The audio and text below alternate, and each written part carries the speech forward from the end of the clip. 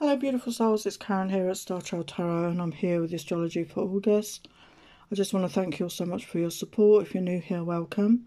If you want to win a free reading, subscribe, like and leave the comment of the word claim to have a chance to win a reading.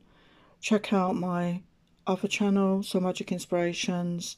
Check out my deck shop, over 90 designs. Again, you can win a free reading if you buy $40 worth of decks. My Patreon page, there's a new offer, $6, and you get videos that are not on YouTube on there, channeled messages, love letter readings, etc. If you join before the 1st of August, again you can get a free reading that way. So there's lots of ways you can get readings from me. So today we are going to be doing Gemini. So we're going to look at Gemini for August. What does Gemini need to know? So don't forget to check out your Sun, Moon, Rising or Venus.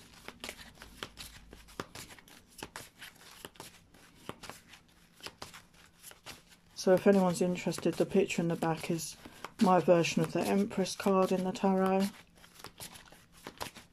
My attempts at painting. So what does Gemini need to know for August? So we've got 9 of Wands, 6 of Wands, the World,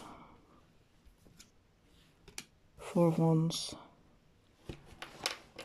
I changed the deck and similar cards are coming out. How strange. So I think a lot of people are coming into new cycles in their life, letting go of the old, moving forward. So why is the 9 of Wands there? We have the 4 of Cups, the Chariot. The Chariot's been coming out a lot as well. I think a lot of people are moving forward. 2 of Wands, Wheel of Fortune. Yeah, Wheel of Fortune's been coming out as well. We've had very powerful moon energies which have obviously affected us all. So we've got the 9 of Wands clarified by the 4 of Cups. So the 4 of Cups is a disappointment, a lost opportunity.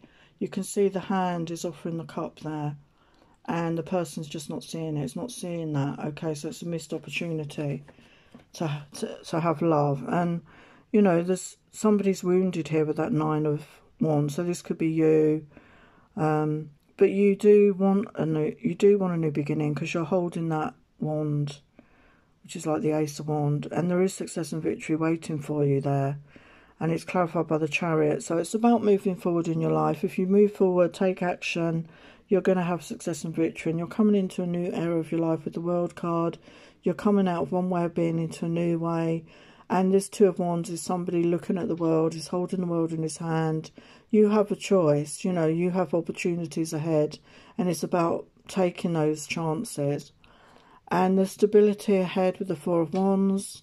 Okay, building firm foundations can lead to commitment, can talk about weddings, can talk about twin flame energy, and it's clarified by the Wheel of Fortune. So there's definitely new energy for you, a new cycle coming in, lots of changes. So why is the 9 of Wands there?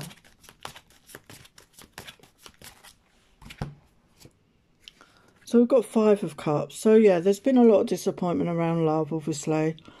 You know, and you were in that sadness, upset. But there are 2 cups standing. So there is a new opportunity coming in. But you just didn't see it, okay? You didn't see it at the time. You were dwelling on the past. And you need to let go of the past. And with that 6 of Wands, it's moving forward. Success and victory, keep moving forward.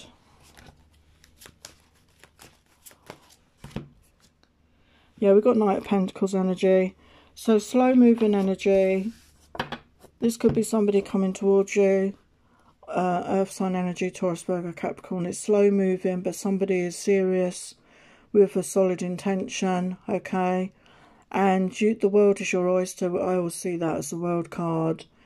New opportunities, new cycle in your life coming in with the World card. But we have 5 of Wands, so there's conflict there. I feel that's internal conflict, okay? I feel that's within you. between head and heart. Should I, shouldn't I, should I, shouldn't I? Because it's clarified by the Two of Wands, which is that choice, making a choice. I always see that as a choice. So why is the Five of Wands there? So we've got Queen of Cups energy. So for some of you, there could be a choice in love. We could have a water sign here and an earth sign. So Pisces, Cancer, Scorpio, an earth sign. There could be choices in love. And maybe that's what you're conflicted about, okay? But there is stability ahead with that Four of Wands.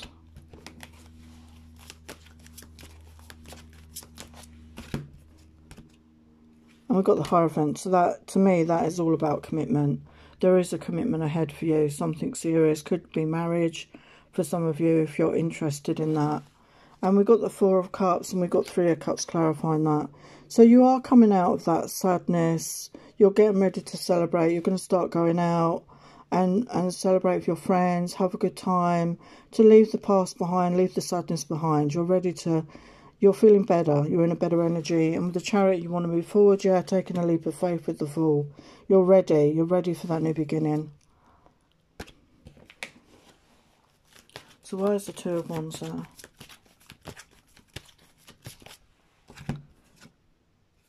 And we've got Knight of Cups. So there's a lot of people here. So Knight of Cups, Pisces, Cancer, Scorpio, romance and love.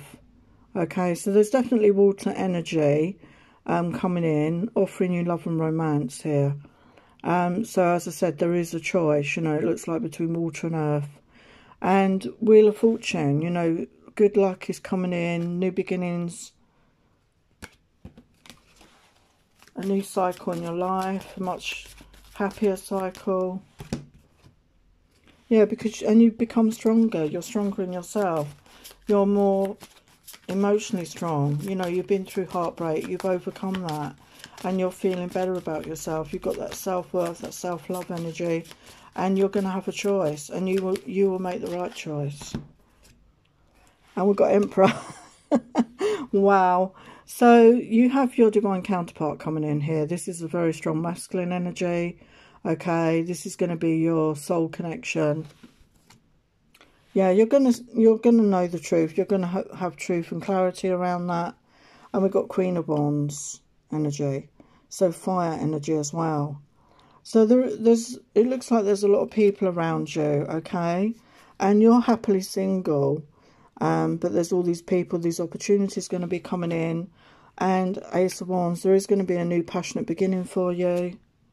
And you've manifested this. You know, you're the magician. You've manifested your desires. Anything else? Anything else?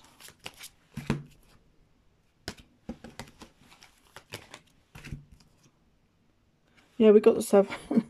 This came out, I think, in the last reading I did, 7 of Cups. So, yeah, there is choices in love. And you could be feeling confused about that. So, take time out. Pause, reflect, make, you know. But the 10 of coins is coming towards you. You're going to get your home, family, security. But the choice is yours at the end of the day.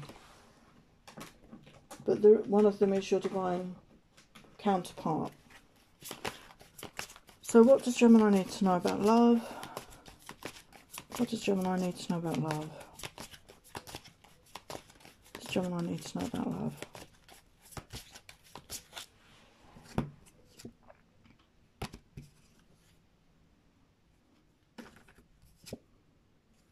Love to love you, baby, all through the night. So somebody very passionate. Known each other since we were a child. So some of you could be a childhood friend coming back. Or childhood connection. Something to do with childhood.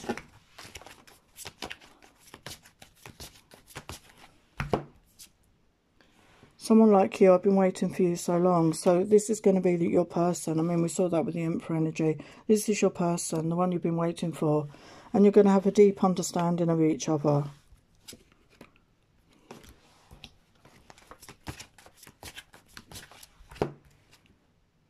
You to me are everything. So yeah, you will know who to pick.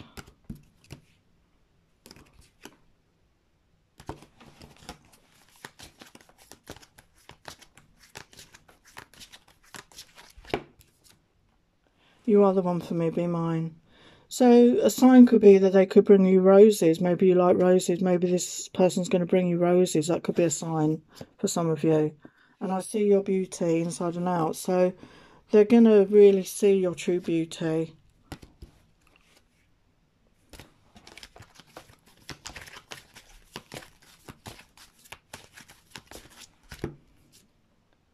And we've got divine union, alone at last. So yeah, as I said, it's your counterpart and the yin and the yang.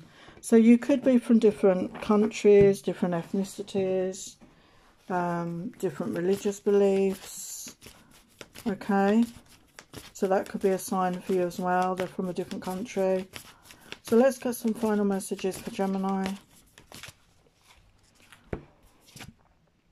Yeah, you've got abundance coming in. Abundance in all areas of your life.